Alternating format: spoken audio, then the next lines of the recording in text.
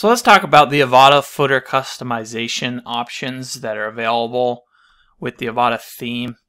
There's quite a lot that you can do with the footer area, and once I give you a lay of the land, so to speak, you should be able to come in here and set up your footer area exactly how you want it set up. So this is the footer area, obviously.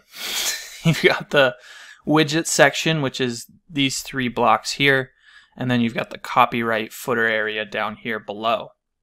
So to edit these areas, there's really two main places where you're going to focus your attention. The first is these widgets, and that is, if you just hover over the name of the business here on the top left, you can open up widgets. And then the other one is going to be under Avada Global Options, which we will just go ahead and start there. Because this is going to be, the global options is going to be more of the styling, so like the colors, the font size, the typography, that sort of stuff. So from here, if we come down to the footer, there's three different options here. So you've got footer content. So you can actually turn the footer widgets off, which would mean that these three sections would completely disappear. So you can toggle that on and off. You can also choose the number of footer columns that you want to have. So each one of these is a column, and we have 3 columns. We could have 4, we could have 5, we could have 2, we could have 1. It's really flexible. I think the max you can have is 6 though. And then you can choose to center the content here. So if we wanted all this text to be centered and these titles to be centered and these social icons to be centered, then that's what this option would allow us to do right here. You can also choose some effects. You can have a sticky footer. I wouldn't really recommend using that, but you can have a parallax effect. So that would be if you're using a footer background image, then you can have the image stay stationary as you scroll. So it kind of gives this cool effect.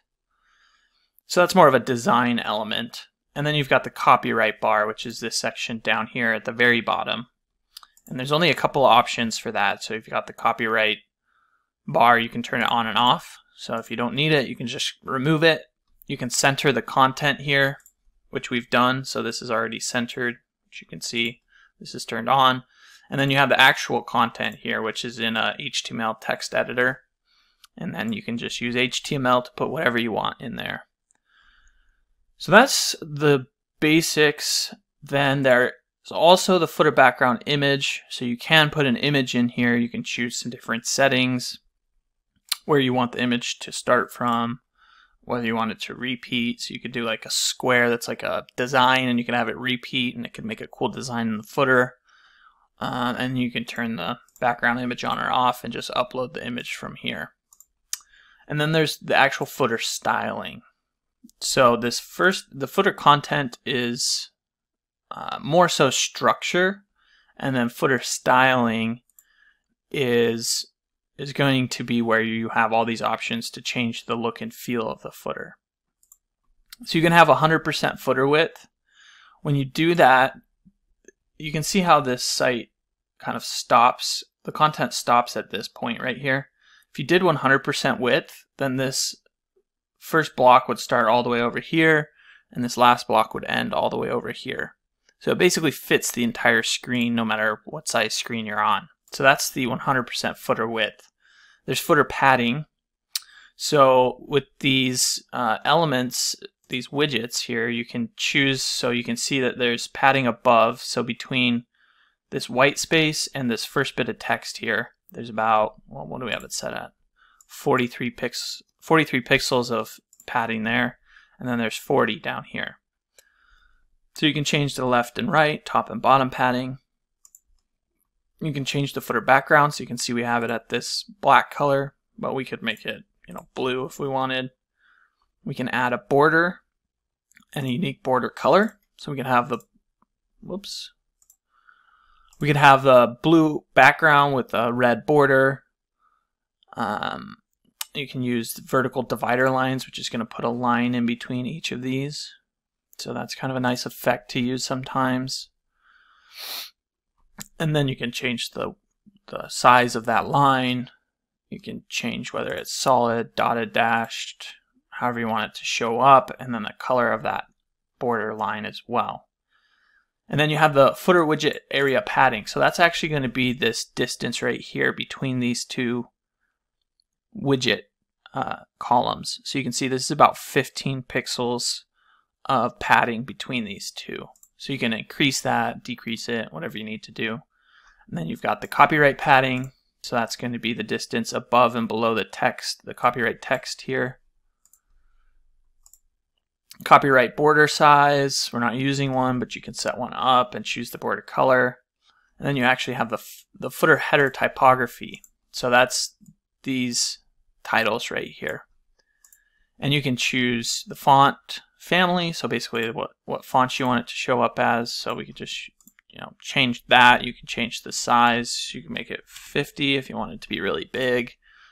Change the line height, letter spacing, font color. So we could make it like yellow if we wanted. And then we have the actual footer font color. So that's going to be all of this text down here. And so you can see that's white, like we have it set here. Then the footer link color. So we have this phone number as a clickable link, and that's showing up as gray. We want that to be a little bit different than the regular font color so that people know it's an actual link and they'll go click on it. And then when you hover, it's this green color, so we can see that that is showing up when we hover over that phone number. And then you have those same options for the copyright the content in the copyright section. So you can choose the text color, the link hover color, and the font size. So that is the styling and structure of the footer area, but you'll notice that we weren't changing any of this content in here. So to change this content, that is done in the widgets section. So in the back end, if you're under appearances, you click widgets. Then you'll see there's the blog sidebar widget. There's the footer 1, 2, and 3. And that's because we have 3 columns. So essentially each one of these is a column. Now if we had 4 columns, there would be a footer widget 1, 2, 3, and 4. Same thing with 5 and 6, or 2 or 1. So within here, we have these different options on the left-hand side that we can choose from. And it's pretty extensive. There's quite a lot. You can add in a form, audio, an ad. There's all sorts of different options here. Social media, calendars, custom HTML, galleries, images, pages, search bars. What I typically like to use for a local business is, for SEO purposes, you want the business name, phone number, and address listed on every page of the website. Google likes to see that. So we have that. Get in touch. It's also helpful for people because they can come here, call, stop in and visit. So people have the basic information. They know where you're located. It's important that you're in the correct area if they're wanting to work with you. So I like to put that information here. I also like to put the social share links here. That's good for SEO as well. And it gives you some credibility. If people want to go off and look at your Facebook page and see how it's showing up, they can do that.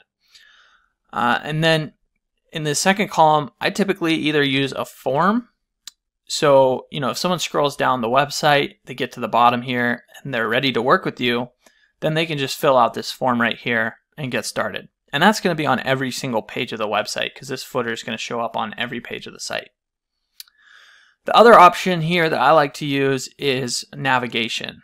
So if somebody gets down to the bottom here and they still haven't found what they're looking for, we can link them off to other pages that, just like this main navigation menu up here, we can have one that lists out some different pages here where people can then go find other pages on the site. And then with a local business, it's great to embed this Google My Business map here. Google loves to see that for SEO reasons, and it shows the reviews, it has different information. People can view the map and get directions. They can pan out and see where you're located. So a lot of advantages to having that map there. And those are all just within these content blocks in these columns. So all we did was pull in this text option here. You can just pull it in, drop it in. I'm just going to delete it because we don't really need it.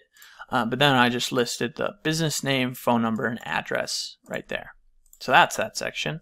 And then social media, this is the Avada social links right here. So I drag and drop that in, put the social media profiles, put the feed. So this is the blog feed, so Google can find that. And that's what's creating these social share links right here.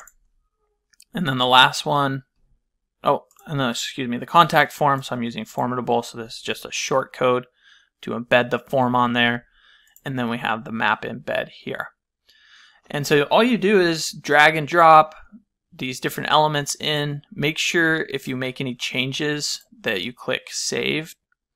It says save right now, but like let's say we add in, you want to make sure you click save, or else your changes will not appear on the front end of the website here. The other cool thing is you can adjust how these show up on mobile devices. So let's say the social share buttons, we want to have, and you can customize. So all I'm doing is clicking this Avada widget options. That's going to give some additional options. You can do like a custom background, like a border size, divider color, and another cool thing is content alignment. So this one is inherited from the global settings. But here we can set a mobile content alignment. So let's say we want this to be justified left on desktop, but on mobile we think it looks better when everything is centered. Then you can just switch this to centered, click save, and that's going to center the content of this widget on mobile devices. So that gives you some flexibility there with some additional options. That's pretty much the basics. I mean, we could dive deeper into this. There's just so much you can do in a footer area, but if there's anything you have questions about in regards to the Avada footer customization process or different options, don't hesitate to reach out. You can just drop your questions in the comment section below. I'll be sure to get back to them there. And until next time, take care.